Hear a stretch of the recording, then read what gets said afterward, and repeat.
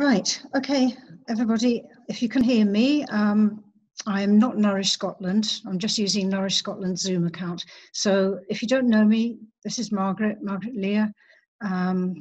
So I've dragged you all into this. And this is a very warm welcome to everybody that's here and everybody that's about to be here to the online version of Our Food, Our Land,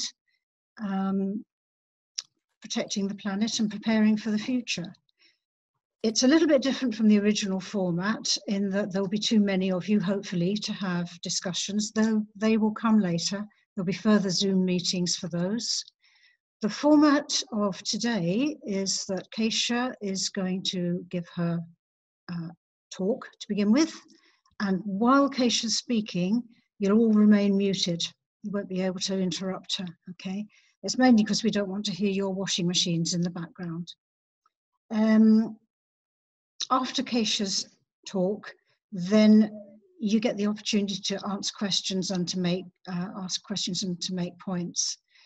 If you could, please indicate that you want to speak, not by putting a finger up, because you may not all be visible. Some of you may not have your video switched on, or you may not be able to use it. And by all means, do that. I want to make a point. But there's a Zoom group chat window on the right-hand side of your screen. And if you just indicate in there that you would like to speak, then I will unmute you and you can say your piece, okay? We'll then go through the same procedure for James Murdoch, our second speaker from Extinction Rebellion, and then we'll have questions after that. We are here definitely until 12:30. Unfortunately, we're not getting filmed, so if we do run over a little bit, it'll not matter too much. You can, of course, leave the meeting at any time that you want, but we hope that you stay and hope you enjoy. Now, if you're able to switch your video on, and you do so, that would be wonderful. Oh, Julia suddenly appeared. That's good. That means maybe Julia's not on my big screen anymore. I'll check in a minute. And I think I'll just hand over to you, Keisha, and you can start going on. I'm going to mute myself and unmute Keisha. Hello, everyone. Great. I can't quite see myself yet, so hello, everyone. I have no idea what my hair looks like. First of all, I need to apologise because in normal circumstances, I'd be way more prepared. But this last week has, I'm sure for many of you, been quite difficult. And in many ways, it's actually underlined a lot of the issues that we're going to be talking about today. The fact that the main headlines are all about people not being able to get enough food, about people hoarding, thinking about themselves rather than about, you know, the general public, is all unbelievably relevant to what we have to talk about today. So my first point is that we need to be kind. And you may think to yourself, what on earth has that got to do with food, and what does it have to do with climate? But actually, if we start being a bit kinder to ourselves and to people around us, to our communities, to the land around us, and also to the animals around us, then we may actually have a fighting chance of not just being able to deal with COVID-19, but also being able to deal with climate change, which has not gone away. It's still very much in existence. The reason I'm saying be kind is because kindness involves having a conscience and being a bit understanding of the decisions you make and the consequences they have on everything else. It doesn't necessarily mean that you know what the answers are, which I think is one of the most frustrating things about the question of food and climate change, or just food in general, is that so many of the questions we have don't have simple answers. There is no silver bullet to dealing with climate change. There are lots of different ways of dealing with it. So it's not only about being kind to other people, it's also about being kind to yourself understanding that trying to find the answers is difficult and that you will not always get it right. I have a fantastic story. About 8 years ago, my mom was living with us. We were up in Aberdeen, and I divided the shopping list into two. And I'd asked my mom to go and buy the fruit and veg, and I went off to do the other stuff. And I found her about half an hour later, and she said, "I can't do it, Keisha, I can't do it. I can't fulfill all of your requirements about where the stuff comes from and how sustainable it is." And she was basically having an absolute frothy in the supermarket. And to be honest, that can be as intimidating every day in terms of making our food choices. It is hard, but if you find questions and you look for answers, then every step can make it a little bit easier. So one of those questions, which might be a little bit controversial, is the question about local. Now, when I was growing up in South Africa, the phrase was local is lekker, lekker being an Afrikaans word meaning good. And being a member of Perth Organic Gardeners, we like growing our own food. So local is fantastic. And local is fantastic for a whole raft of reasons in terms of improving your resilience, improving your community's resilience. And I think this is quite an important element of the climate change debate, because so often we talk about carbon or carbon equivalent and about greenhouse gas emissions and about limiting those greenhouse gas emissions. But it's not just about that. It is so much more complex than just about limiting greenhouse gas emissions. That is unbelievably important, don't get me wrong, I'm not suggesting it isn't, but there are a lot of other issues. Because if we just look at limiting greenhouse gas emissions, local isn't necessarily the best option. There may very well be imported foods, particularly fruit and vegetables, that you can get from across the other side of the world, where food miles really doesn't matter, unless, of course, they're being flown. That is a definite no-no. What is more interesting is when you ask questions and you're being inquisitive about who is growing my food, how can I help them? I went to a fascinating talk by Corinne from, I think she's from the London School of Economics, about asking these questions. Someone in the audience was saying, well, what about young farmers? And her answer to that was, that could be one of the questions you're asking about the food you're growing. So if you are buying food from the other side of the world, are the people who are growing that food getting a fair price for what they're growing? And if not, why not? Are they being able to feed themselves? Are they polluting their own water and air because of the requirements that you are putting on them if you're demanding your food to be too cheap?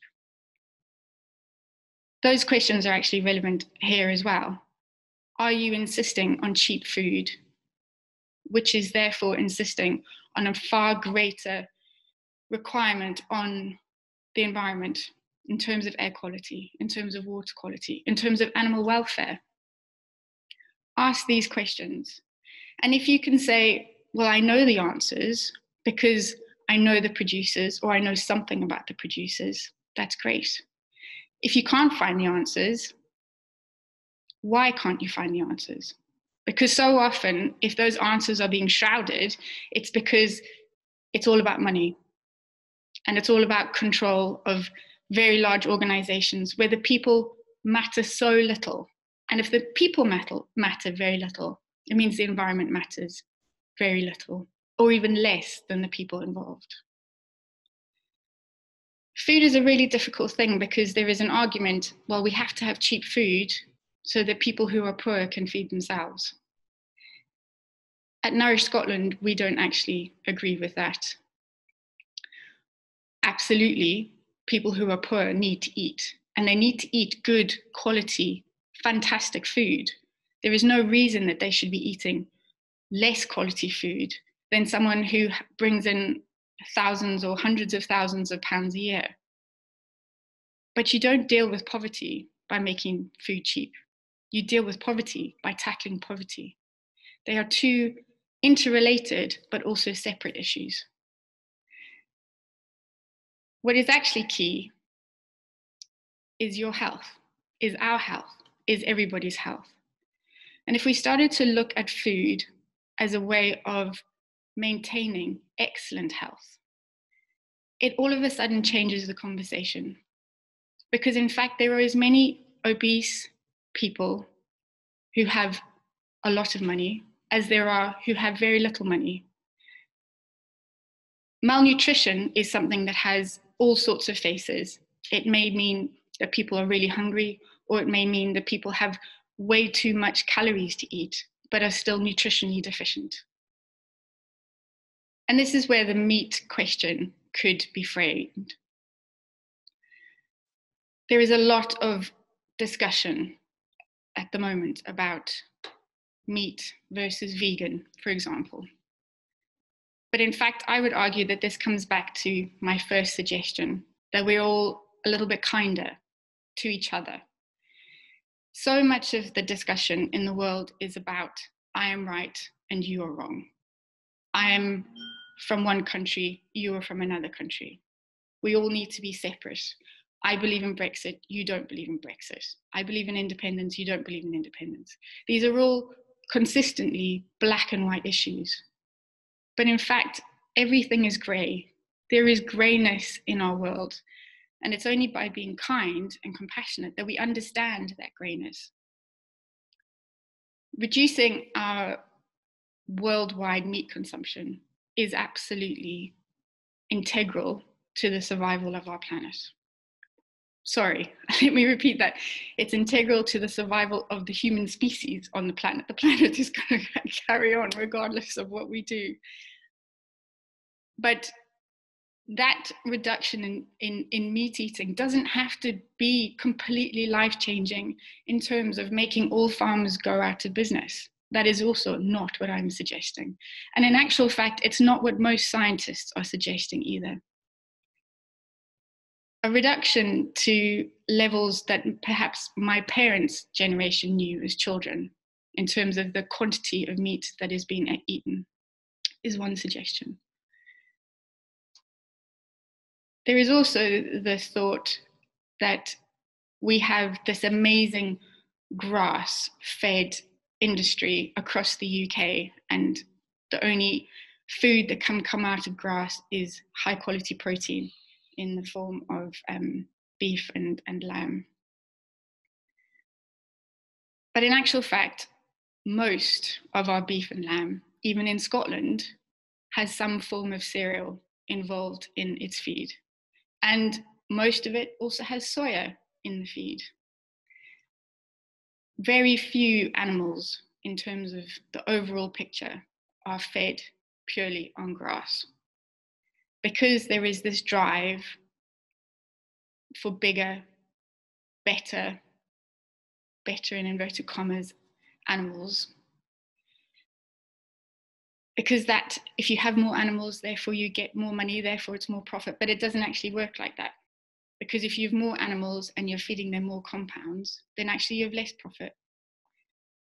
A farmer that I am working with in the Highlands has reduced his sheep flock by 20% and has increased his profit levels because he is having to bring in fewer inputs. We have sheep at home and we have reduced our numbers because we were spending most of our cash on buying feed for the animals. And at a small scale, it's really difficult to know exactly what you are feeding them. I've been doing a little bit of investigations into that. And even though I try as much as possible to make the best possible decisions, it is quite clear that there is soya in the feed that we are feeding our sheep. And that isn't necessarily a choice that I have made, but it is part of the system. So we have reduced our numbers over the last year and probably will continue to reduce our numbers as we realize that the amount of land that we have doesn't actually facilitate the numbers of sheep that other people have suggested that we could keep on our land. But these are complicated issues. They're complex decisions that need to be made by every single one of us. My mom has been in hospital 3 times over the last year. She has COPD, and I hope she doesn't mind me sharing this. But it has been a fascinating journey as I've learned more about COPD as a disease.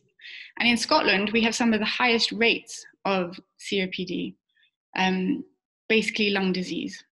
And there could be all sorts of reasons for that. But what is quite clear is that the numbers of people with COPD are actually rising in Scotland, despite the fact that you would suggest our air pollution is reducing, smoking bans, and so on. And you might ask me, well, what has this got to do with food and climate?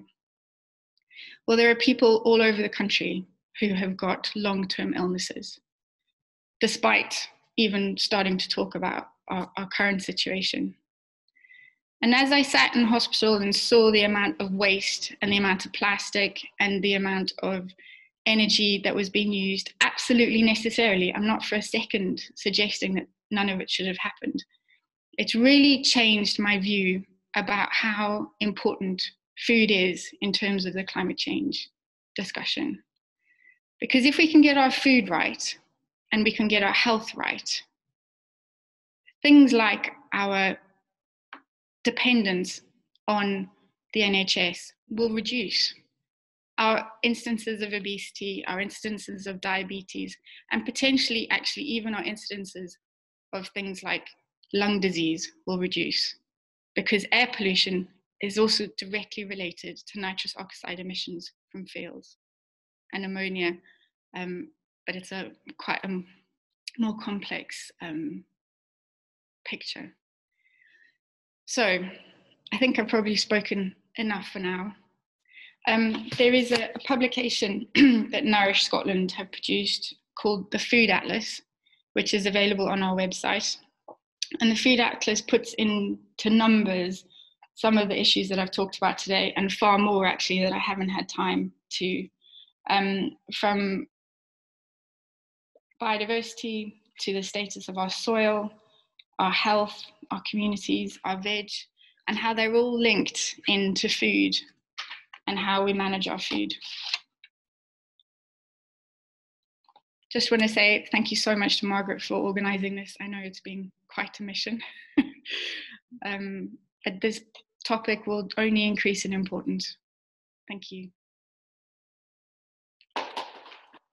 Thank you very much, Takesha. I hope you can all hear me. And right, good. Thank you, Avril, for letting me know. I'm just going over to gallery view so I can see everybody. So, does anybody have any questions at this point that they want to ask, or points they would like to raise?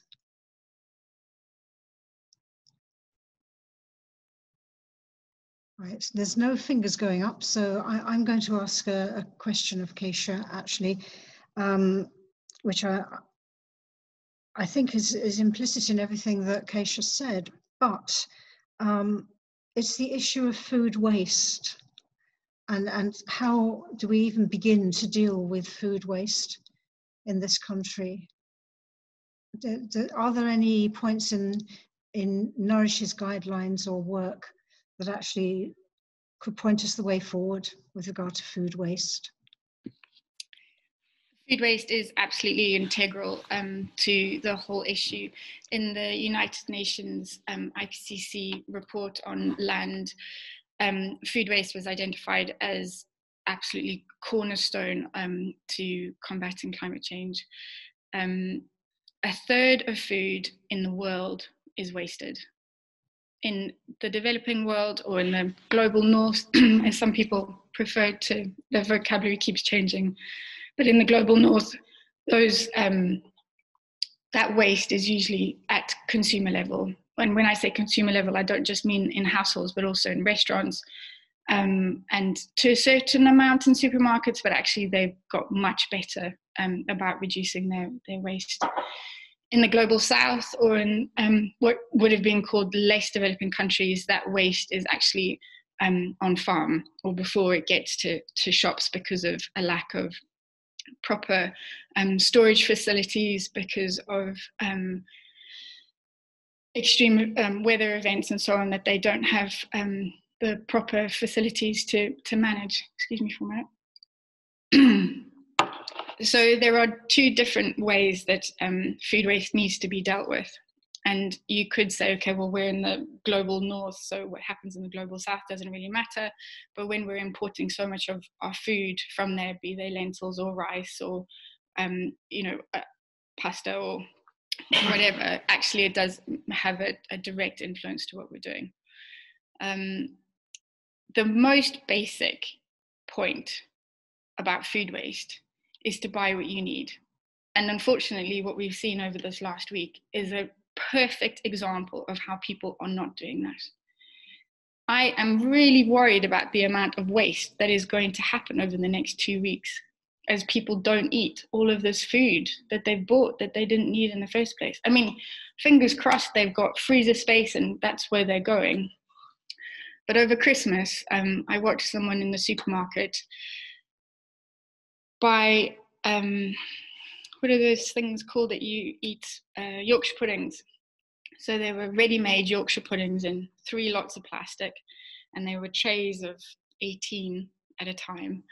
And the gentleman said to his partner, well, how many should we buy? Should we buy 3? Should we buy 4? And she said, oh, just buy 4 because it doesn't really matter. But actually, it absolutely does matter. One of the thoughts, though, is it's a cultural change, because there is the idea that if we have surplus, we're being generous. And therefore, if you have a huge table covered in food, it's an example not just of your status, but of your generosity and how nice you are as a person.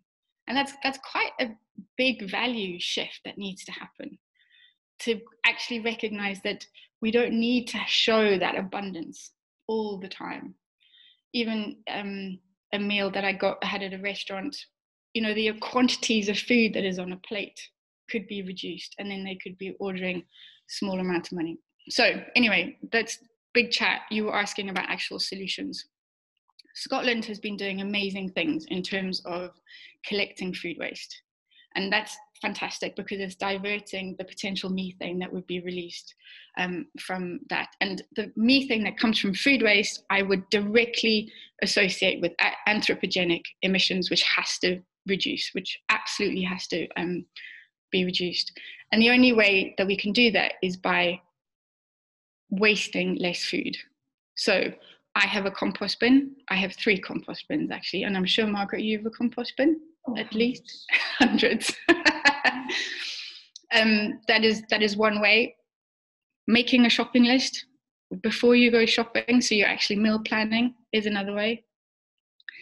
Of course, there are always going to be issues of children not finishing their food, but maybe give them less food. If they don't want to eat all of the food that you've put on their plate, give them less to begin with, and then give them more if they're still hungry. There are ways around this, but I would suggest that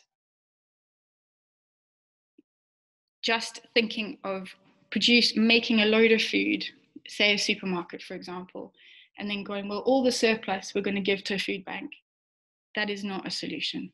Okay. Because the food bank shouldn't exist in the first place. Right. Yes. Are you muted? No. I've just unmuted myself. Yeah, that was one of the things I was going to ask. There's a couple of points actually come in. One point, I don't know whether the person that said it would like to speak. I've unmuted her. If the public learn to value food to its true value, food waste will naturally reduce as people focus on how much it costs. As, for example, supermarkets encouraging that attitude with the 3 for 2 offers and this kind of thing. Do you want to come in on that and expand at all, Catherine? Are you happy just to leave it there? Hold on, can't hear you.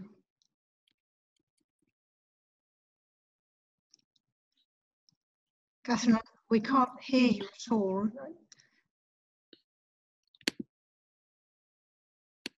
You're unmuted at this end.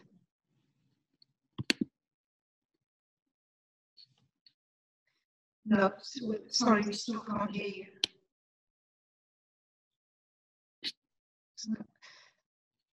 Keisha, did you want to say anything about that? Because I can't at the moment, Catherine. I think it must be on your device. You need to unmute yourself, Catherine. I think it's absolutely we need to properly value our food. And I think one of the definite options and solutions that came out of a WWF report on climate change and agriculture in Scotland at the beginning of this year said that organics was one of the main ways of reducing emissions in terms of a whole system change. And some people would argue, well, that's then going to cost more money. However, I would actually argue that organics potentially encapsulates how much it actually does cost to produce food that is at a high quality level, but also in terms of the other environmental considerations and consequences that come into place.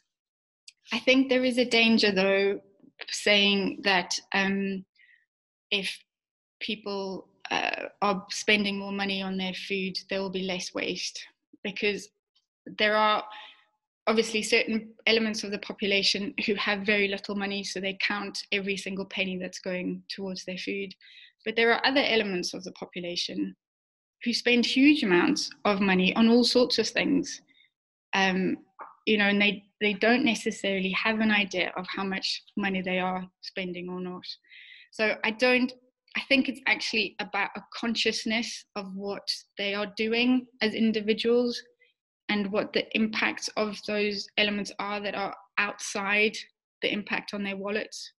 I think too often we assume that people are motivated by their wallets, but actually the influences are so much wider, and normally actually come down to emotions rather than their wallet. Okay, thank you. Do you have Ashley's question?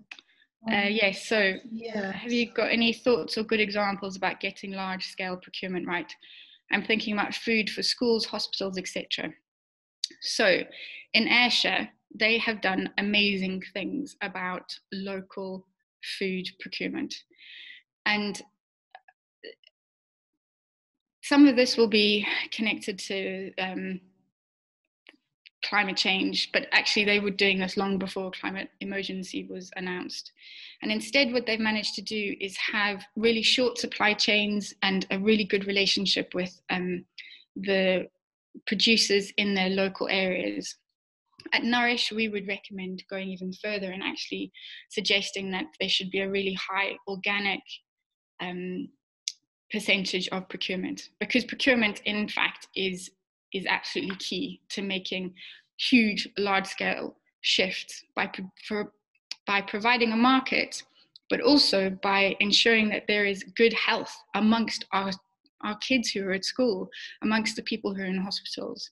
Again, when my mom was in hospital, and even with my son who's at school, the food that they got in both of those institutions are calories. There are definitely calories, and they're definitely, meeting whatever the basic guidelines are. But I'm not convinced it's good food, and that could be absolutely well. And actually, I think it will be. There's a piece of legislation that we're all waiting for with bated breath called the Good Food Nation Bill, and there is the massive opportunity in that to make huge changes, particularly in terms of procurement.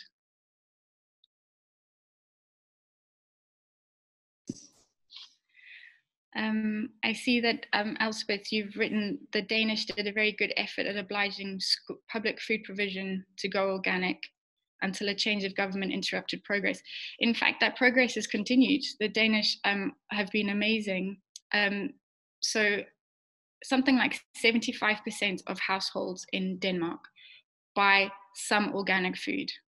So that's quite a mark of showing that it's not necessarily a particular sector of society that's buying organics. It is across the board, 75%. It doesn't mean it's all organic. I think organics still only make up 12% of the overall food that is sold in Denmark. But yes, the schools in particular have made massive progress, and in Copenhagen in particular, they have very high organic standard or organic provision. A man from the Danish, I think it's called the Ministry of Food, that I listened to a couple of weeks ago, was saying the reason that they have managed to make that change is because they've changed the focus of how they deal with food to become something that is all about gourmet. And they don't mean gourmet in terms of high scale restaurants, even though that's where it started, but actually about massively embracing the wonder of food. So the taste and the smell and the excitement around that. And by doing that, it's meant that people have become, again, emotionally involved in the whole system, rather than it just being seen as something, oh, we have to do. I mean, there are implications and differences of how that actually works, but it's an interesting way of approaching the problem. So rather than just seeing it as a really kind of dirty issue to solve, but looking at it in terms of joy, which I think is really fascinating.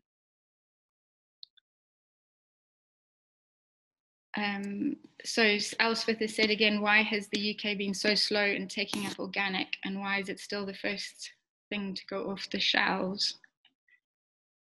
Off the shelves? Do you mean, you don't mean as in bought off the shelves, you mean taken off the shelves to replace with something else? I'm assuming, Elspeth, I don't know. Have I successfully unmuted? You are unmuted. All right, I wasn't. Okay. It's just that we're, when we go into shops, non-organic shops, supermarkets, and look for organic milk is always the first thing to be not available. There's always plenty of non-organic milk and non-organic bananas, but there's a demand for organic that isn't being met in the UK, we think, in mainstream sources, you might say. So there was Kantar produced a bit of research just last week about organics across the UK, and I think we've got to be quite careful in that what we see up here in Scotland is not the same as what happens down in England. I think in England you can get a much higher percentage for organics. So I think if you are an organic producer, you're probably focusing where you want to sell your product probably down in England. There is also a massive processing issue of all foods, and not just organic, but up here in Scotland, which means that we're in a really odd situation at the moment where almost all of our dairy products are sent down to England to get processed. So if you are then able to get better markets in England, there's probably a high likelihood that it'll then just go on. It's a far more complicated question when it comes to dairy in terms of organics than just simply whether or not the supply chains are being met. Only 10% of UK supermarkets sales are in Scotland, which kind of makes sense because we're about 10% of the population size.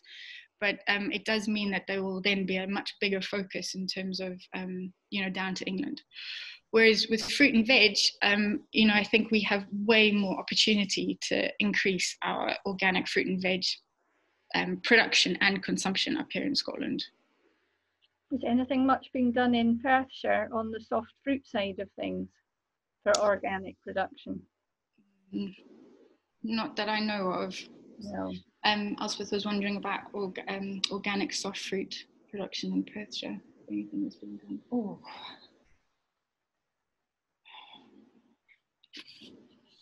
Fortunately, we have lots of raspberries in our own garden. Not on a large scale.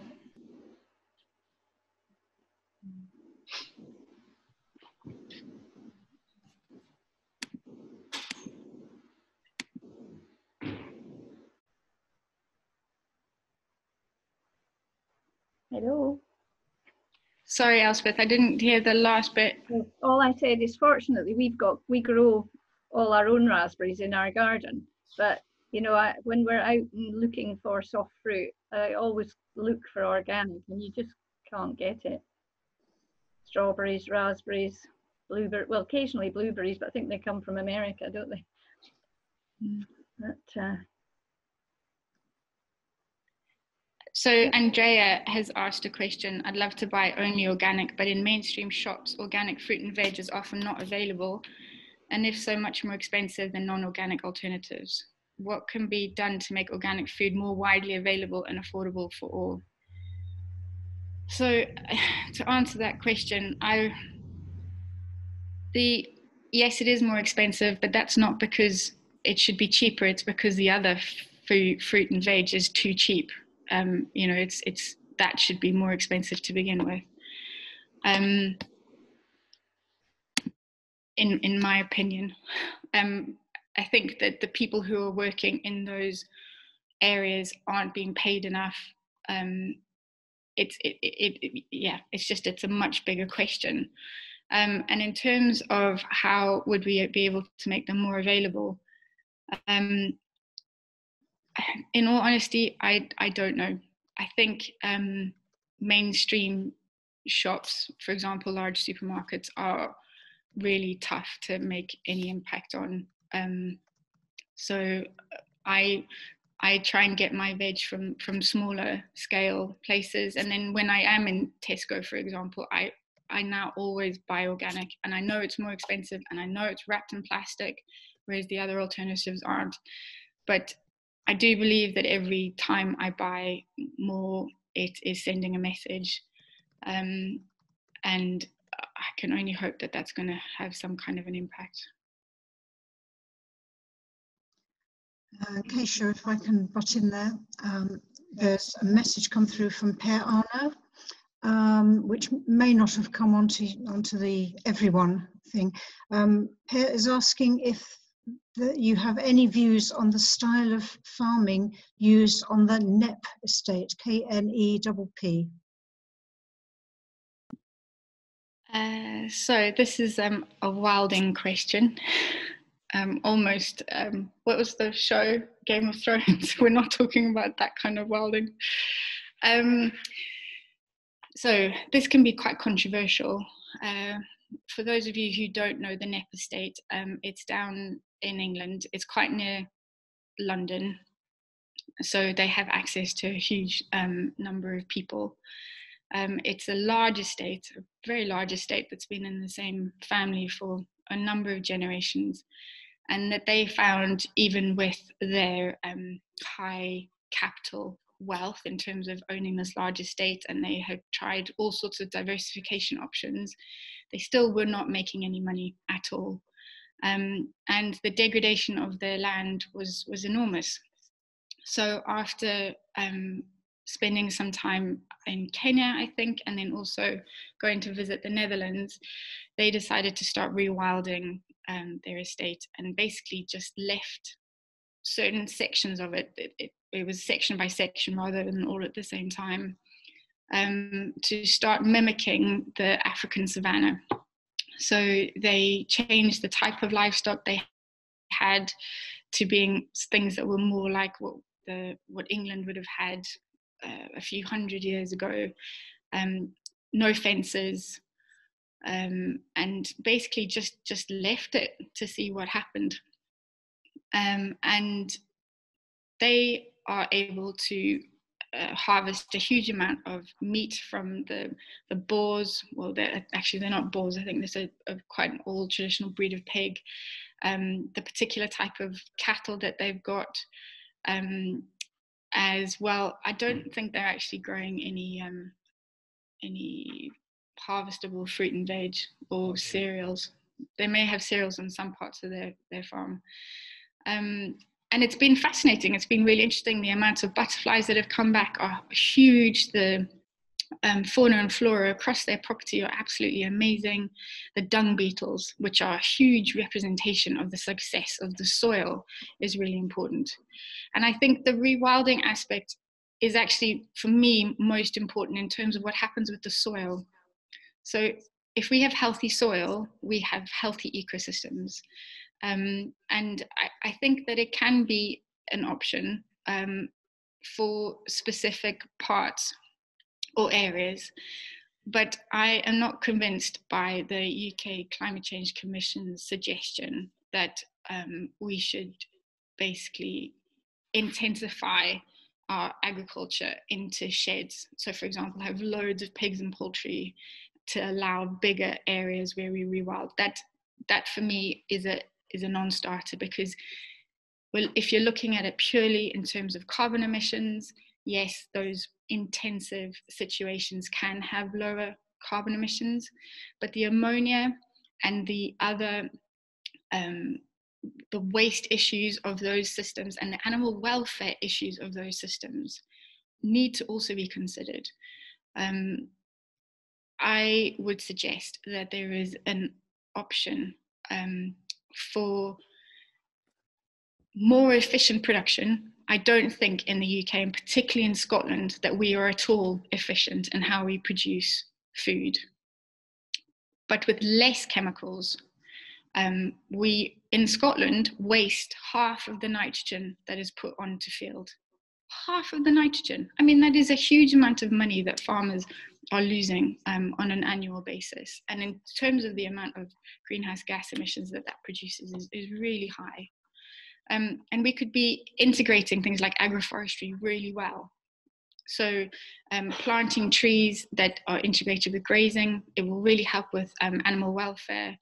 It'll extend grazing seasons. It provides a whole new raft of products from in terms of berries, medicinal products, wood alternatives, not necessarily for building, but it could do, but for things like woodcrete. We just need to become a little bit more creative with how we use our land. I think the other thing, though, about the rewilding, which is quite interesting, is that none of those livestock are being fed on cereals, as far as I'm aware. And a huge amount of our land, particularly in Scotland, is used for growing animal feed. Last year, there were more vegetables, large-scale vegetables grown in Scotland for animal feed than there was for human consumption. Now, to me, that's quite a frightening statistic. Exactly.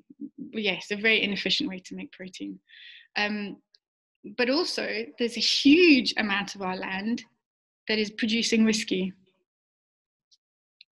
The grain that goes into the whiskey industry in Scotland is enormous. And if you're then talking about health and the requirements of our nation as opposed to an exportable product, then it's not a question a lot of people want to touch because it's too important to our economy, and perhaps also too important to Scottish culture.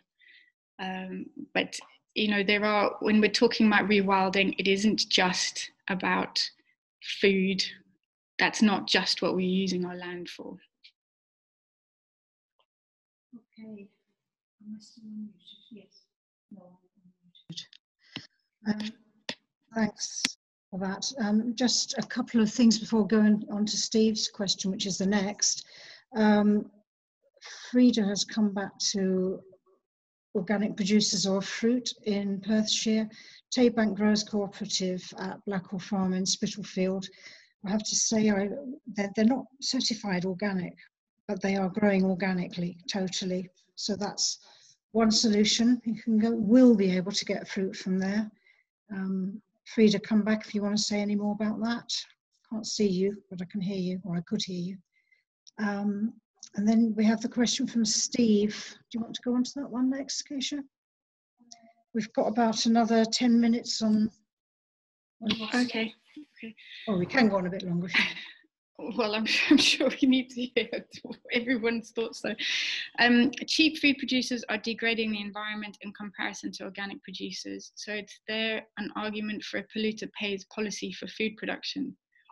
In energy, fossil fuel producers need to buy green levy certificates, which are then used to fund renewable developments. Could something similar work for food?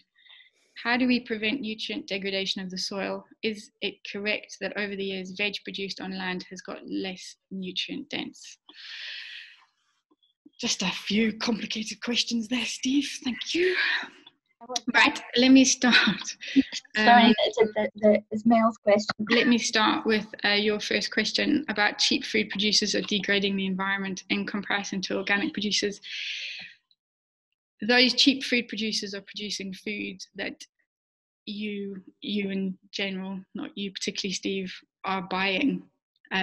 So my argument would be that the consumer, and I don't just mean the consumer as in us as individuals going to Tesco, I am including the enormous multinational companies who produce food for catering and for hospitals, for example. I'm including all of that. They are the ones who I would argue need to be paying a better amount for the food that's been produced, and also demanding better food, but also meeting that with paying. There have been countless studies into asking questions of people, would you buy organic food? And they say, yes, of course we would. And then they go into the supermarket and they don't buy the organic food. There is a difference between us as consumers and us as citizens, and the things that and the wants and needs that we have as citizens are not necessarily fulfilled in the marketplace because of all sorts of structural issues, be they, as Andrea's question was before, simply the food is not available for us to buy in the first place, so we have to buy lower quality versions, to not having enough money to be able to buy those, or to be able to buy any food at all. So I don't think it's as simple as the polluter pays policy in terms of food production. For energy, yes, the energy is really complicated though, because in my personal opinion, energy companies have been the worst. The big energy companies have been some of the worst in terms of putting a cloud over the reality of what's actually happening in climate change. So I think they've got a far bigger burden to bear than any of the food producers. For now, however, I think I'm not suggesting things don't have to change for everyone. So your second question was about how do we prevent nutrient degradation of the soil? So that's something that we at Nourish are working on really strongly. We've got a climate plan which is being produced by Scottish Government at the moment and then going into Parliament, as well as a new agriculture bill. And what our recommendations are going to be is that every farmer needs to have a proper soil analysis done that is paid for by the Scottish Government. And that soil analysis is not just about the pH of the soil, but it is also works out what the carbon is of that soil, which is then revisited 5 years later. It also takes into account what the nitrogen content of the soil is, and a whole raft of different measures, so that the farmer then has the opportunity to see what their soil, where their soil is at and how to improve on it. I know for organic farmers, this is supposed to be something that they do. I think it's on an annual basis, not in terms of the carbon, because you can't see a change in carbon content of your soil over such a short time.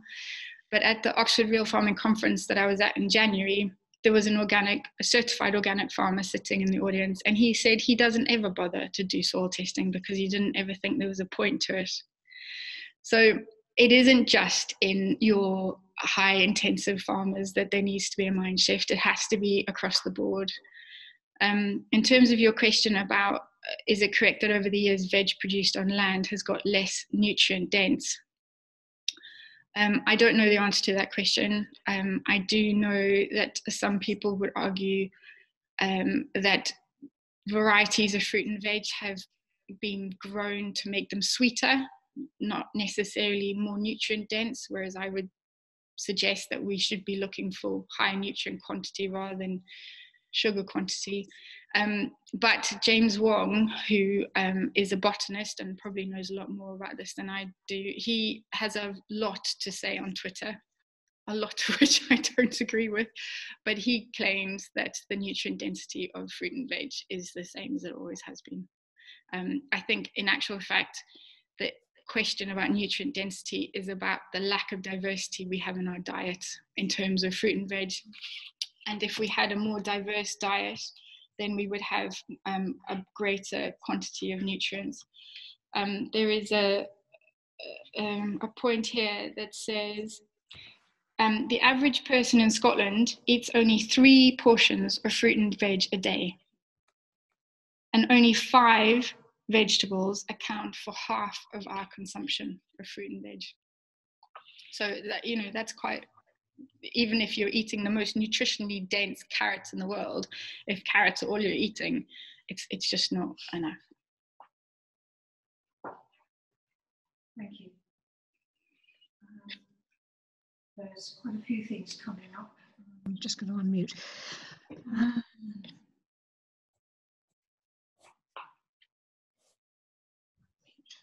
Right. Okay. There's lots of questions which we need to sort of start winding up on. First of all, more suggestions of places growing organic fruit. Linda's iPad says Belfield Organics, Tomahawk at Comrie Croft garden there. I was hoping Judith might be here today, but she's not got in yet. Catherine from Herdman says Garfield grows in the Castle Gowrie, new growers in the natural growing of vegetables. And you'll see there's the link into neighbour food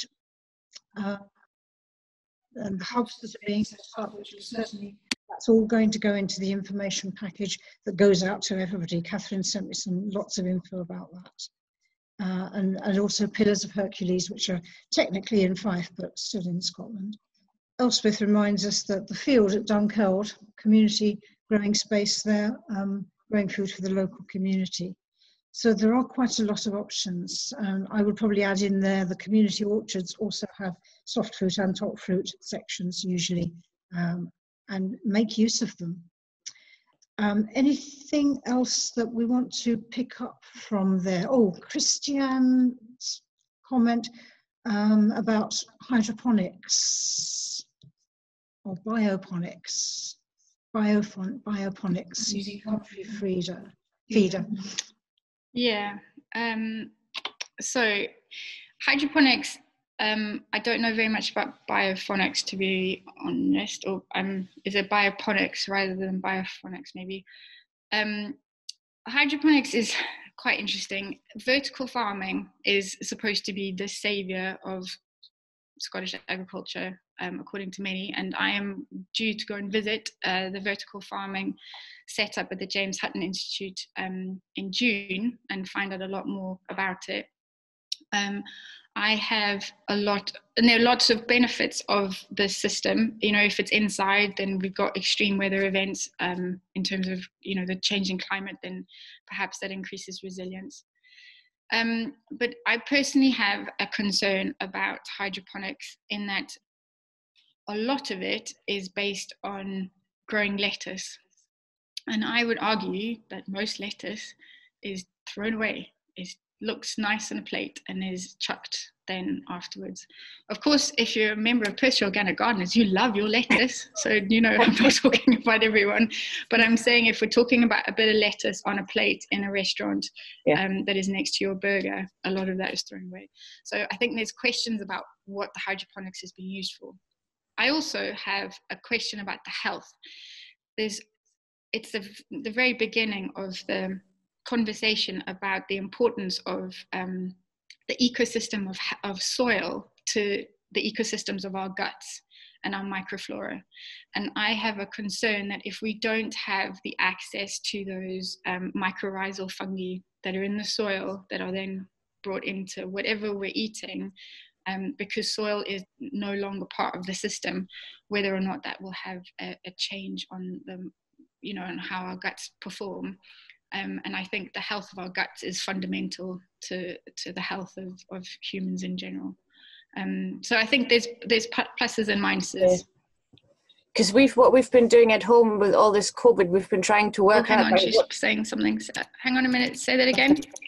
Can you hear me? Yes, I can. Yeah. So it was just because now with all the COVID and food security, we've been thinking about, right, what grows in the garden, what grows. For example, we like tomatoes. They don't grow well because we don't have a greenhouse. So we're experimenting with drip feed inside the house now, and it's just all trying to, rather than, yes, maybe as an alternative to see that some bits can be hydroponics in conjunction with, or I guess maybe it's more for a group of people like us who are experimenting how we can more self-sufficiently feed for them.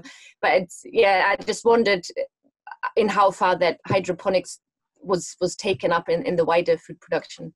So it's something, it is being touted as the solution, the silver bullet, but I am no silver bullets. I don't think silver bullets exist. I think it's about a combination of lots of things. The same with energy production. I don't think there's any one particular option. It's about a whole mix. Also, the other thing about hydroponics is about the energy use. Depending on where you're getting. Yes, yeah. Stuff. So if that's all off renewables, then maybe that's fine. But if it's not, then yeah. It's a complex question. Yeah, we did have this discussion because we're all renewables, and we've worked out, because with salads, for example, they don't taste nice from the shop. They're wrapped in plastic, and it's the whole, and knowing, like we all know, when we grow them ourselves, it makes such a difference just from the flavor that you get, and then we're working out the amount of plastic or the travel miles against the setup at home once you set it up. And so I've just tried it in the last month, so I'll report back. So we're trying all sorts of different, like, rafters and dripping systems, and also from recycled materials, so we're not buying stuff. So that's why I was wondering with the bioponics. So I'm currently making a comfrey solution, but again, I'm trying to work out within that what grows and what not. So it's just I guess just an experiment we're doing. Yeah, great. Well, would love to hear more. Thank you.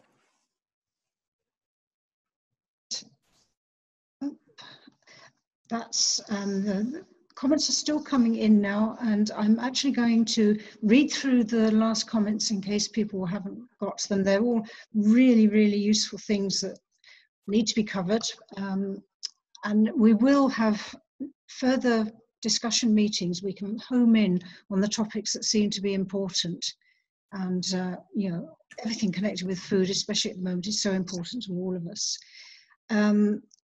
So yeah, Frida has added that Taybank growers are chemical free and no dig, and managed to supply raspberries in their veg boxes last year. So it's it is coming. Catherine has said that mycorrhizae are also very important and complicated, but the use of mycorrhizal solutions to encourage the growth of vegetables and fruit can't be overlooked, I think. Is there anything else that I've missed out on? Yes, absolutely, yes. So Frida's also made a point about she thinks they're uncertified organic because it's behind a paywall. So Nourish is very involved in trying to come up with an organic strategy for Scotland, and there is a recognition that not only does organics cost a lot of money to become certified. We tried to become certified organic and absolutely balked at the cost of it, because it doesn't matter how big or small you are in terms of signing up. And sorry, we as me and my husband, not we as Nourish, but my boss, Pete Ritchie at Nourish, is certified organic. So what we are going to be recommending is that actually the certification fee is dropped and is paid for by the government, so that producers don't have to pay, because in actual fact that's the opposite to the polluter pays principle. You're paying for producing in a different way. So that's one suggestion. But also the other point is that a lot of vegetable producers, for example Tom Nahar, as far as I'm pretty sure, they're on less than 3 hectares, which actually means that they don't qualify for any subsidy, any agricultural subsidy at all. And okay, fine, they might not want to have the subsidy, but it also means that there is no access to advice for any of these smaller producers, including ourselves at home. So by removing that requirement, by removing the requirement to pay for the organic certification, it also means that it will then apply and is accessible to people who are on less than 3 hectares, who are not getting that other subsidy. So it's something we're very aware of, and we're trying to stimulate in terms of a new organic strategy for Scotland. Okay. Right, thank you. Catherine, last chance to come in. Can we, if we can hear you, can you hear Catherine now on the last point?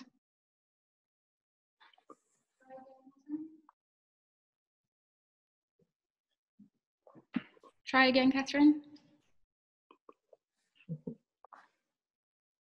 I can nearly hear you. There she is. There we go. I can hear someone. No, I don't think it's gonna. Not happening. I can hear Philip. Did you want to ask a question, Philip? No, I didn't. No, I'm sorry. I was just scratching my chin.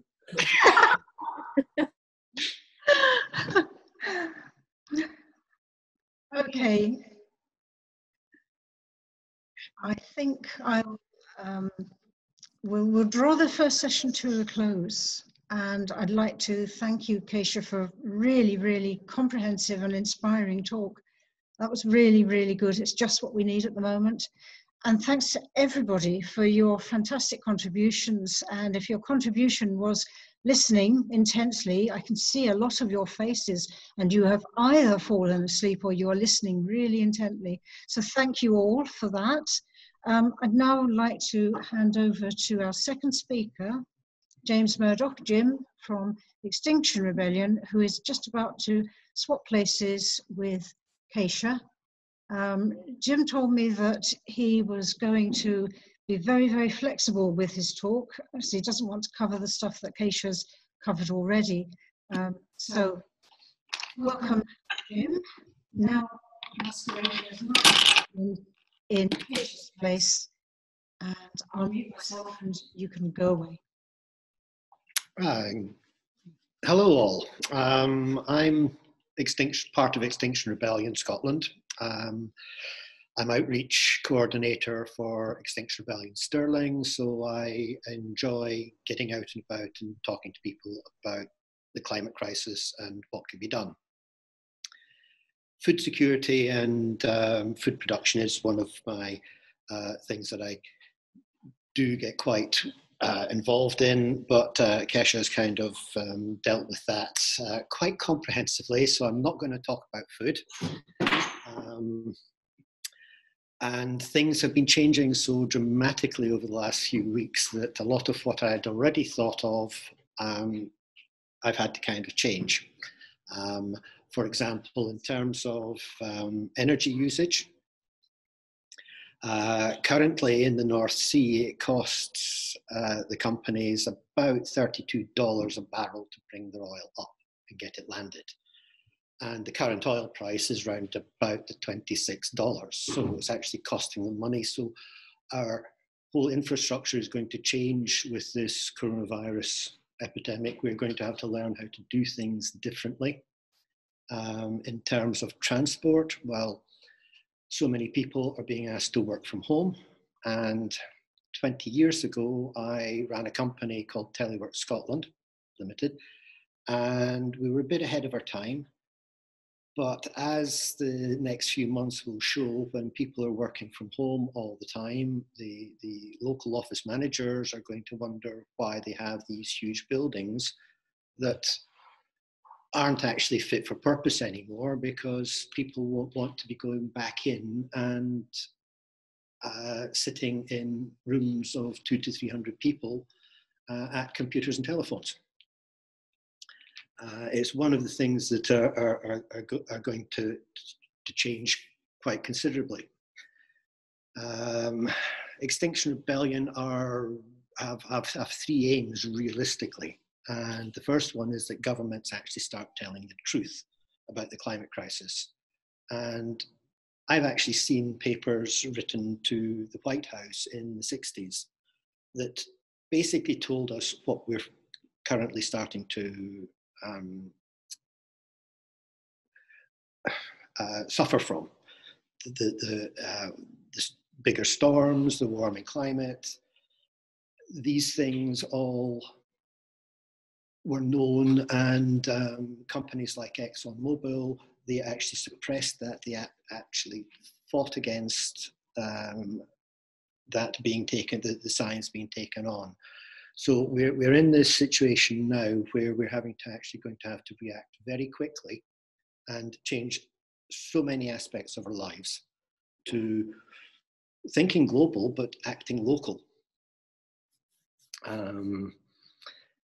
I've mentioned energy. We need, Scotland has actually run off renewables for considerable periods of time over the last few years, and that's only going to get better. We need to stop driving our cars so much. We need to telework a lot more.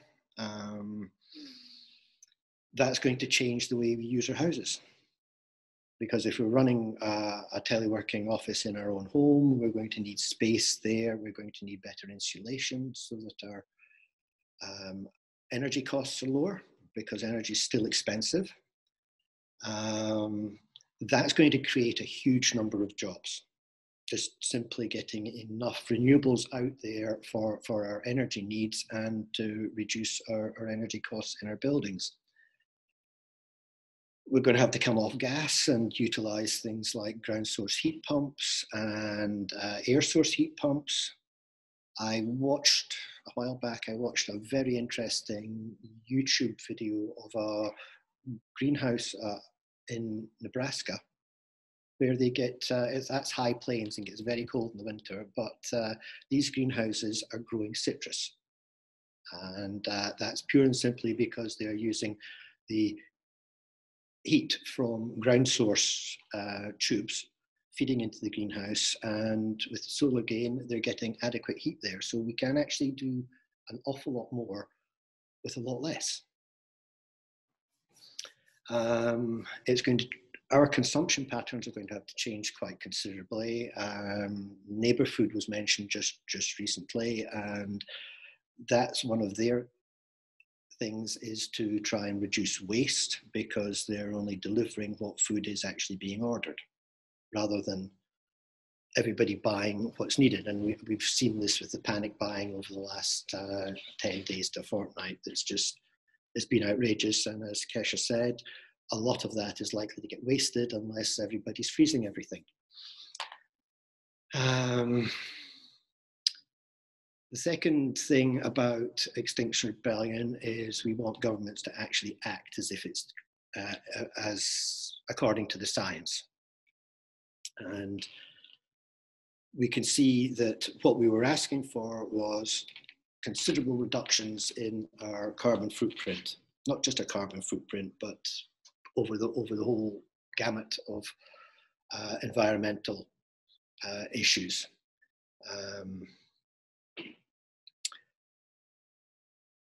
One of the few ways that either governments have to actually come in and do things from top down, or they have to, what we really want is citizens' assemblies to actually make these decisions for the government. There is a citizens' assembly in progress at the moment, but that will probably be derailed by the fact that we can't have meetings anymore. I've yet to read up on that one. But some of the other things that concern Extinction Rebellion is the fact that we're undergoing huge species extinction. And we've all realized recently that we no longer scrape the bugs off our windscreens. In the summer, it used to be you had to get the credit card out and 2 or 3 times a month. I noticed that 5-6 years ago, and it brought huge thoughts of a book I read in the early 70s called Silent Spring, where we lost all our pollinators. We lose all our pollinators that really impacts very badly on our food security and our ability to produce food. Pollution, plastics, we have no idea what the amount of microplastics in the environment is going to do to us. We are in completely new territory for so many things. We're in new territory with this coronavirus. We've yet to see how that pans out. The most recent ones are saying that we're going to have to do social distancing for up to the next 12 months. And nobody knows how that's going to pan out at all.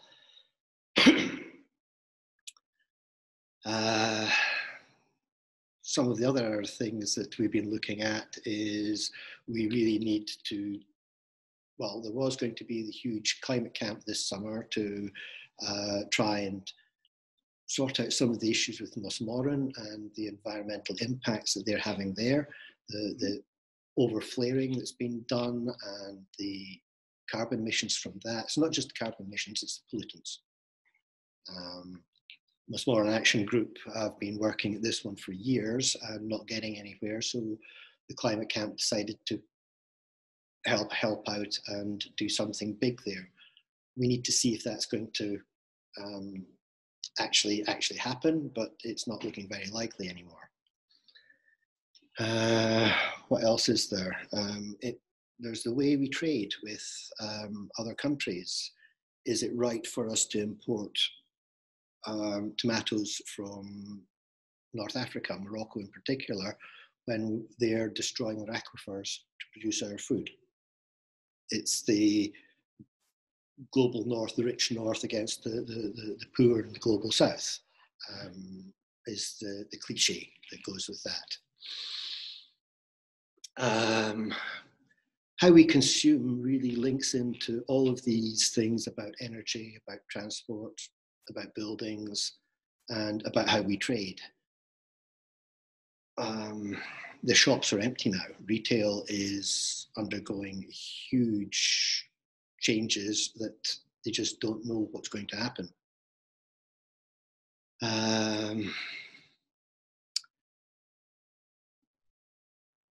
We're on track at the moment, if we don't change anything, for approximately a 3 to 4 degree rise in global temperatures. That's going to make so many things really, really difficult for us to deal with. And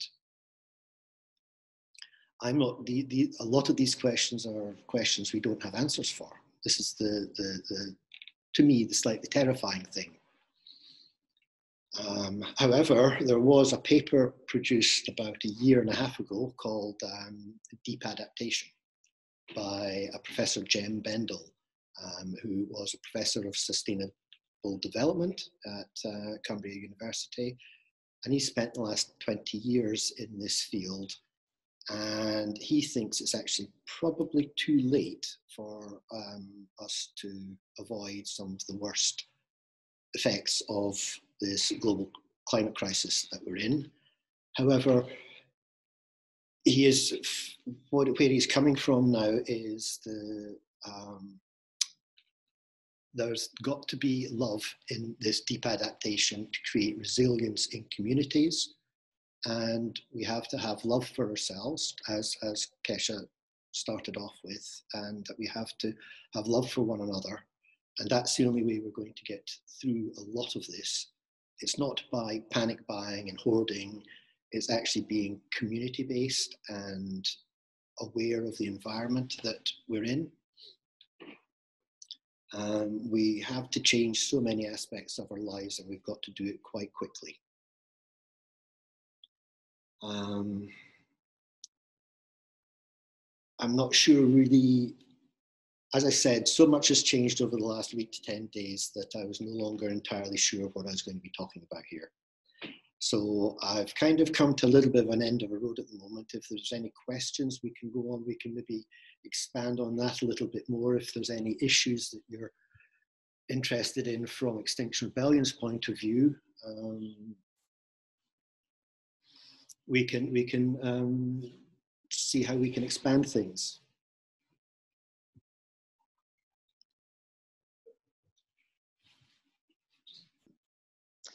Okay, thanks, Jim. Thanks, that was great. There are a couple of things that have actually come in on the Zoom group chat. Sure. I'm just waving goodbye to help with the audiovisual side.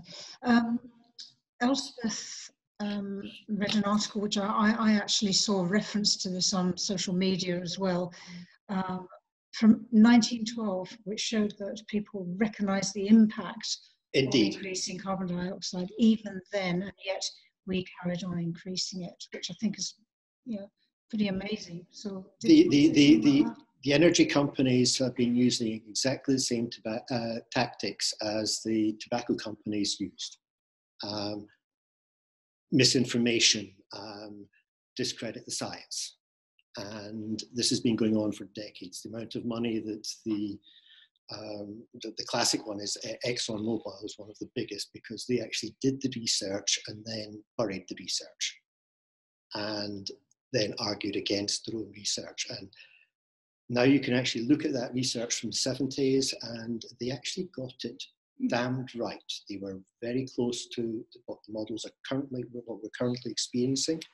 I knew 30 years ago that climate change was going to make Scotland wetter, quite simply wetter. And we've had, I now no longer enjoy winters because they're just wet from October all the way through to March. And it's just, I walk dogs for a living, so I'm out there on a daily basis seeing wet paths, and I'm covered in mud. The dogs are covered in mud, and it's just, you don't get the crisp mornings that you used to. We are actually seeing this. I'm seeing tree line rising.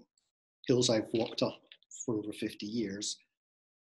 The tree level's up about 30, 40 feet, and that's simple.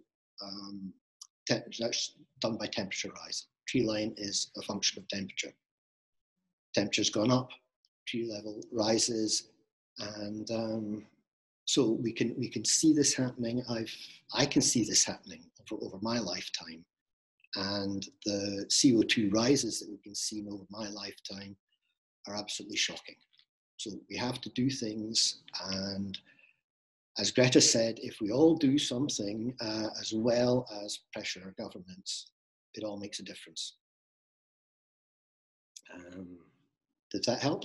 Yeah, thank you. Yeah, I think that just sort of requires some emphasis that we have sat on our hands. Mel has a question which has come through via Steve, and it's a very direct one. Do you think there's a danger that climate change focus will lessen in terms of government policy and efforts, that's both UK and Scottish government, in light of COVID-19? We need to resource it. It's not going away. Coronavirus will, to an extent, become manageable at some point. Whether we either get a worldwide immunity or whether there's a vaccine, we will learn to manage and adapt to it. But climate change is not something we can adapt to very simply. It does, to create resilience in our societies, we're actually going to have to seriously change how we do things. Coronavirus, well, as I said, we will adapt to that one way or another, however it works, and the government is choosing how that happens, I think. Is that making sense? Follow, and Ross says, well, what can we do to make sure their focus doesn't always sort of move away from it? I guess we have to lobby our representatives in every way we can to make sure it stays on the agenda. Join XR and let's make it a bigger movement. Extinction Rebellion has taken all our meetings online now. We are using Zoom quite a lot and various other medias to stay communicating. And I know yesterday there was a large, it was actually Youth Climate Strike that had actually led it, but they were targeting several companies by people just emailing in, phoning their call centers, and basically making their social media side of things not work anymore and blockading them electronically. So you can do things, these are not arrestable actions, so nobody's going to get into trouble for them, but it shows the level of commitment that the general population have about getting stuff done. And actions still can be taken without gluing yourself onto whatever or sitting in the roads, which is not very, very viable at the moment. So there are a lot of people out there who are being quite inventive about how else do we put pressure onto Shell, for example. It's how we're all communicating at the moment is by various teleworking structures and social media. We can do this, we can mail bomb them, we can make their lives difficult, tell them that we're actually not happy with what they're doing. There's lots of things coming in, but I'm going to jump to the last one from Jude Flynn. XR are truly fantastic, and I agree this is how we go forward together. So I think you need to leave us lots of information and links to go into our big. Indeed, yes, I will. I've got. There's a number of various channels that we use that people can get involved in to communicate with on all sorts of aspects of our life, because I think there's 40 to 50,000 active members at the moment, and there's a lot of people putting a lot of effort and a lot. No, that's just UK. That's just UK. It's getting bigger and bigger and bigger worldwide. There are more African countries coming in. There are more teams being. It's a self-organizing system, and the amount of effort that people have been putting into writing papers, organizing stuff, and just thinking about things, because we have to think out with the box, because we all live in this toxic environment. We're all part of the problem. We all drive, we all use supermarkets. And, supermarkets are part of the problem. Every time I go into a city, I see houses. Oh, there's a supermarket. Food security to me is one of the serious things, because we're only about 9 meals away from effective social collapse. Hungry people, if the supermarkets are empty and the people are hungry, 3 days, and people are going to say, to hell with this, you've got food, I want some of that food. And social collapse is becoming closer if this isn't dealt with in a loving and caring and inclusive manner. I'm going to put in there the next question on the list, actually, which fits in. Hajni has asked, are you lobbying for a more eco-conscious restart of the economy after the COVID crisis? That would be my understanding of how we're working on it. Reduction in meat eating, so therefore more plant-based diet, is built in almost to the structure of Extinction Rebellion. We are rebelling against the potential extinction of the human race. This is where the name comes from, and as such, we've got to do everything we can. The fundamental, Roger Hallam and Gail Bradbrook, two of the founders, the way they put it out was, we need to do what happened at the start of the Second World War.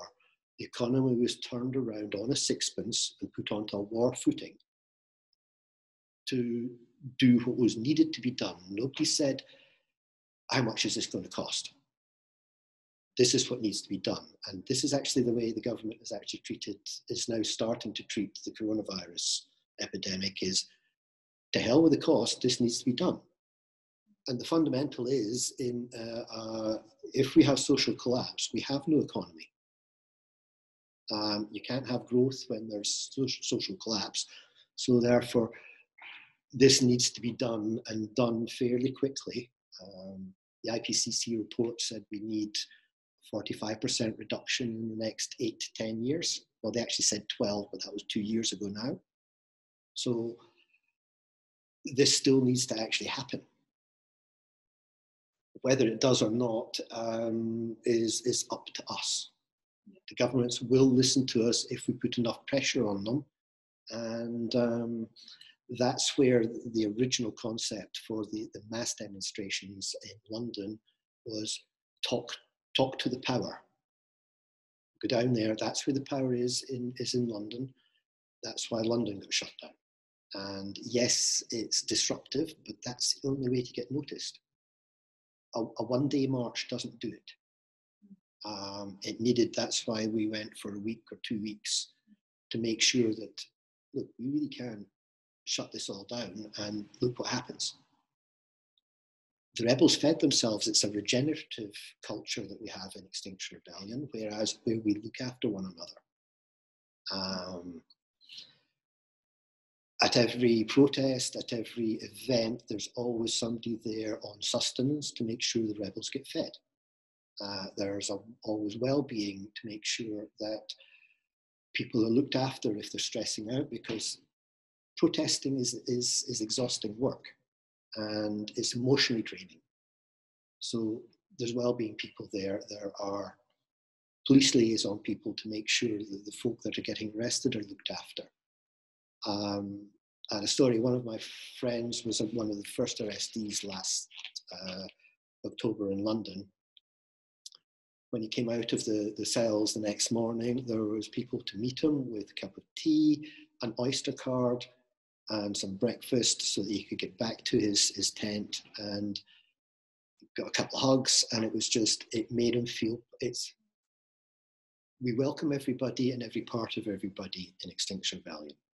Who you are doesn't matter, you're here. That's the fundamental. And it is a caring culture. That's the fundamental is also non-violence. And anyone that takes on any protest already has done a non-violent direct action training program, so that you can understand how you can stay away from microaggressions. That what the police want to do is they want to get you to actually react to them, especially with anger. They know how to deal with that. They don't know how to deal with passive resistance. So there's a whole heap of things going on here that with Extinction Rebellion that, yeah, it is a cultural there's a cultural paradigm shift with Extinction Rebellion about this regenerative culture. It is community-based, it's inclusive. Yes, I think people do need to understand that we are talking about legal and non-violent. Yes. There's anything that scary about it. And you're obviously well supported. I'd like to go back to the economics after Hashni's question, because Elspeth and Jude have both emphasised a particular philosophy which I know a little bit about, but not enough, and that's donut economics. Elspeth says Kate Raworth's donut economics network has come up with the notion that we no longer talk about developed and developing countries, as we should all view ourselves as developing countries in our need to pursue a new sustainable future. Donut economics I haven't come across. I assume it's some variety of a circular economy. Do you want to say something else, Steph? I've unmuted you. Yeah, donut economics. Can you hear me? Say that again, Elspeth. Donut economics came out of some work that Oxfam did on the back of earth science Johan Rockström's work in the noughties in 2008 or something, 9 or something. Yes. And they used a sort of pie chart model of his ecological limits, and it comes to sort of social minimum foundation in the middle of the pie chart to make a donut instead of a single pie chart. And they have there's too long a story for me to go right here, but have a look at Kate Rayworth's website. Have a look at, well, definitely buy the book and read it. Go on to all the forums and chat rooms and initiatives that have come off on the back of this. Yeah. And it's trying to create a framework where we can place the economics of the future so that it addresses the needs of people and planet, instead of pursuing GDP as this mission to nowhere. Absolutely. You can't have infinite growth in a closed system. Well, the subtitle to Donut Economics is 7 Ways to Think Like a 21st Century Economist. So it's all about regenerative, redistributive, blah, blah, blah, inclusive, the whole thing. So it's what we should all be thinking about in terms of a framework for going forward, forcing the economy to fit into that model instead of hitting ourselves against this brick wall of climate change and mass extinction and everything that the current economic system does. Therefore, the current economic system is forcing us into this because the inequalities are getting greater. Mm-hmm. I mean, back in the 70s, I used to go along to the 784 theatre company productions because 7% of the population owned 84% of the land. I think it's an awful lot more unequal now, and we're dominated by the neoliberal capitalism. That has to change, and well, in fact, at the moment, we now have in a number of seriously right-wing governments that are now producing seriously socialist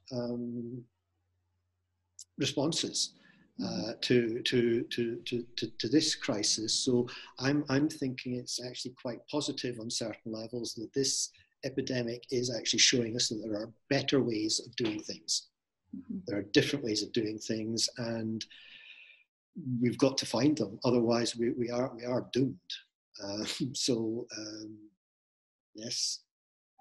Yes, I just because somebody has made that point. Catherine has come in and said a very valid point. Everyone will be more able to see that they can change, having been forced to do it by COVID-19. So I think it's a really good point. Mm-hmm. And Keisha just pointed out to me, just to remind us all, that actually the Scottish Government has a legal obligation to carry on with their action, well, their proposed action. No, it's not proposed. It's actually the Climate Act. The Climate Act. It has passed. Yes. So they have to carry on with that. They can't sort of wash it under the carpet and say, oh, well, no, we're being too busy with COVID-19. So that's maybe a bit of... Yeah, I was down at the climate camp at Holyrood last year while they were debating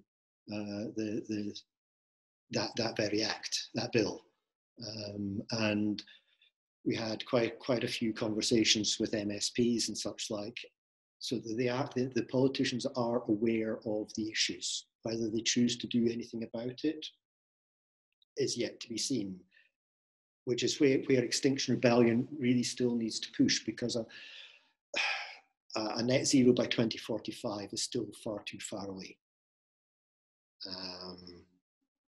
By 2045, well, by 2050, we're probably looking, as I said, at least 2 to 3 degrees rising. Things will be difficult. Things need to actually happen an awful lot faster than any of the current governments are actually saying. That's why Extinction Rebellion is still, from my perspective, required. And we need to continue to push. The climate crisis is not going away. It will still be there once we've got COVID-19, once we've got on top of it. Who knows, there may be another one coming down, another epidemic coming down the line that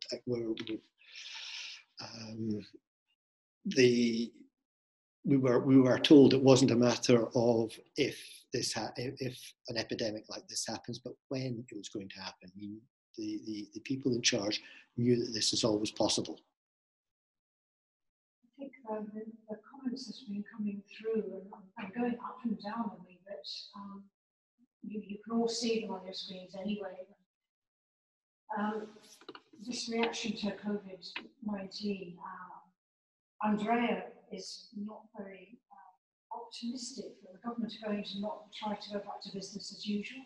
So again, we really have to make sure that doesn't happen. She says, I think the only way that things will genuinely change would be a total collapse of the system. But this would mean hardship for millions.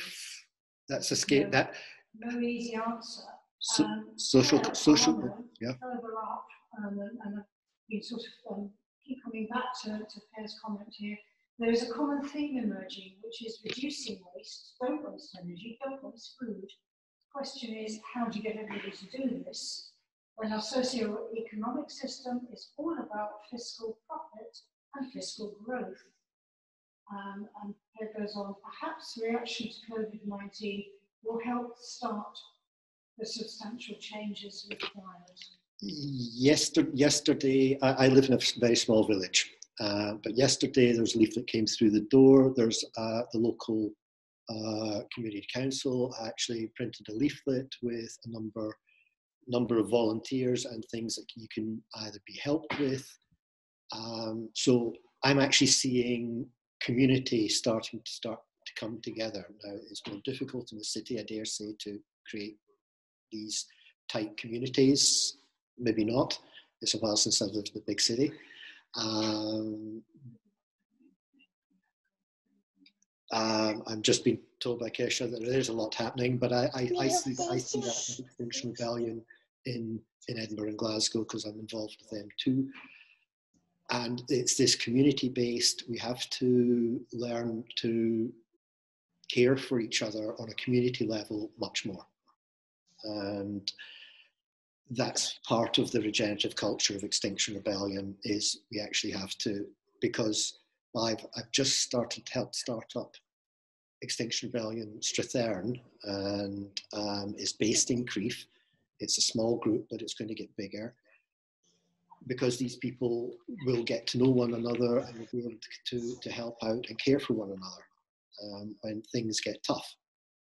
And things are getting tough right now, you know, because that dreadful story of the nurse that came off the 48-hour shift to go to the shops and found basically the stores were empty and was in tears. It went viral.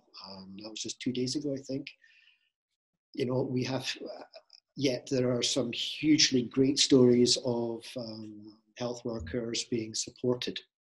These people are the ones who are going to be supporting us, so we need to take care of them. And I think there's a chance that we may come out of this with a much more caring society, especially if we have to practice social distancing for the next 12 months.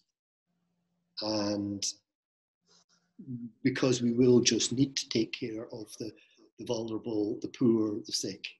I mean, I'm not getting any younger.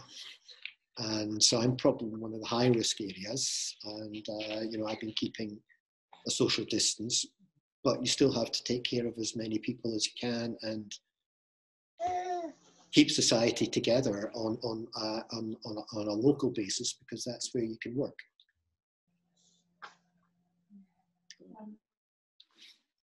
I've unmuted, well, unmuted now. Andrea and Per, do either of you want to come back on your comments on that before I go on to the next?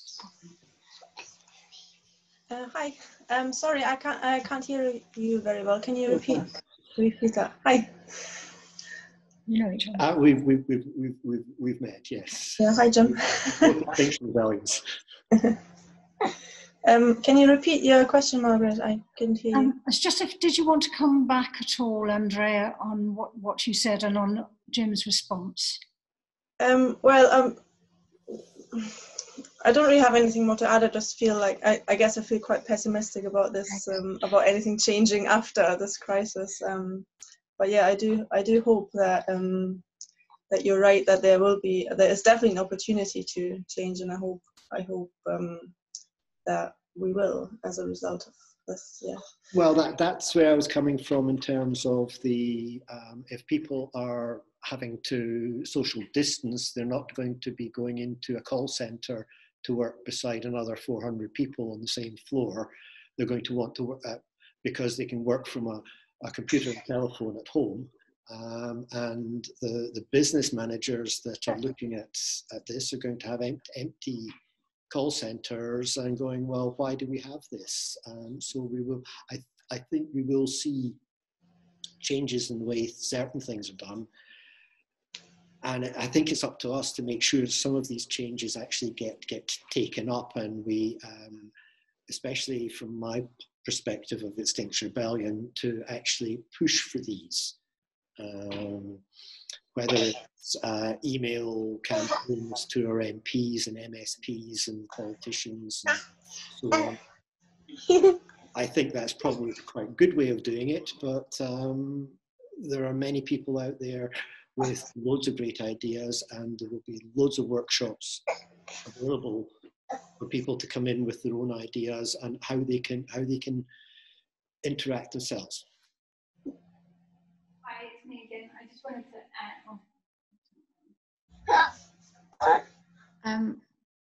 I just wanted to respond to your point, Andre, as well, as that there are some really positives in the food systems being seen. The demand for food boxes or local weekly food boxes from independent producers has gone through the roof. So there are changes, I think, on a systems level that are going to be happening. And yes, you may think that it's not enough, and the government may be planning on business as usual, but I think there may be enough change in terms of our food supplies that isn't actually the case in the long term. Yeah, so we'll have to wait and see. Thank you.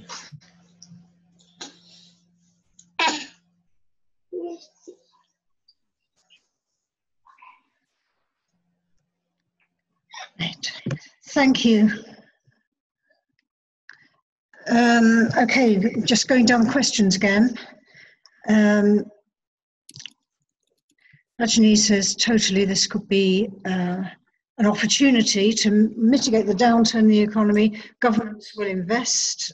This could go into renewables and the right industries, or it could go into fossil fuels, like after the 2007 economic crash. I'll just make sure I haven't missed anybody out that's gone off the page. No, I think I'm up to date. Oh, Linda made a point when we were talking about energy, that there are lots of greenhouses in Iceland using geothermal energy to produce quite exotic fruit and vegetables very easily. They're very good with tomatoes. So yeah, if we have the right sources of energy, renewable energy, we can actually grow things that wouldn't normally grow in Scotland. Catherine has pointed us towards a very interesting TED talk. If you're probably all aware of the TED Talks, this one in 2015 was by Bill Gates, warning about a virus and the state of the economy, and governments paid no attention to him, which doesn't surprise anyone. Jude, how to involve and support children positively with these values at the moment? The evidence I'm seeing is that children have the values better than a lot of the adults. But yes, what do you think, yes, Jim? absolutely. I was at the climate strike, youth climate strike last summer in Crieff, and the energy that they have is phenomenal. There's also Extinction Rebellion have a We Rebellion group, which is mainly mothers and young children. But the children see the fires in Australia, the floods all over the country. They see disaster after disaster on television. I mean, they are not just simply passive consumers of cartoons.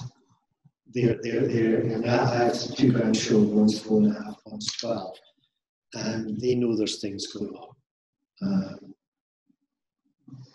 It's almost inescapable you have to really have that empire in your head and stand to know that there's a lot of stuff going on in the climate. And the bushfires in Australia were just, in fact, not just Australia, California. Arthur Seat last summer had a fire.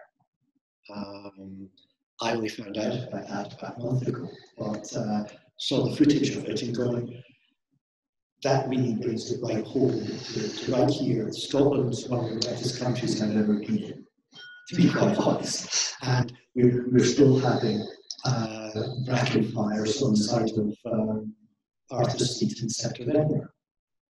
It's a little bit crazy. Yeah. Catherine is suggesting that we get children growing food. Again, if my children are anything to go by, and one of them appears to be here, I don't have much difficulty getting them growing food. They've taken it on board, and my children are obviously fully adult. But something that we were talking about this morning was that although a lot of us are quite wrinkly and knocking on a bit now, we've kind of grown up with this apocalyptic feeling at the back of our heads that someday we're going to need to know how to grow our own food and find our own food. And that's all seems to be coming home to roost. So, yeah, anybody got any experience of getting their children to grow food, negative or positive? Acacia saying negative. But I will keep when they get bigger, they'll do it. Jim?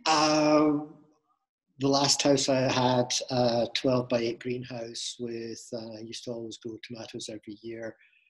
Both my grandkids used to love going down there and taking tomatoes fresh off the vine. It's the same with strawberries. It's about getting them involved in it. The kids still probably don't eat a great amount of veg. There are certain things they won't eat, but if you get them starting to grow their own things, it's surprising how they take a seed and they either get a flower or they get fruit or a vegetable. It's not that difficult if you give them the right incentives and a bit of encouragement, I think. That's me personally. When they used to come down to visit, especially during summers, it's can we go out and see what's in the greenhouse? Yeah. So for me, I think it's not too difficult to get them involved. They love being outdoors. Mind you, I also kept hens. They also loved going and collecting the eggs and feeding the hens. So they're starting to understand where some of the food comes from. This is one of the issues is we are all most of us are tremendously disconnected from where our food comes from, where our clothes come from, where everything comes from.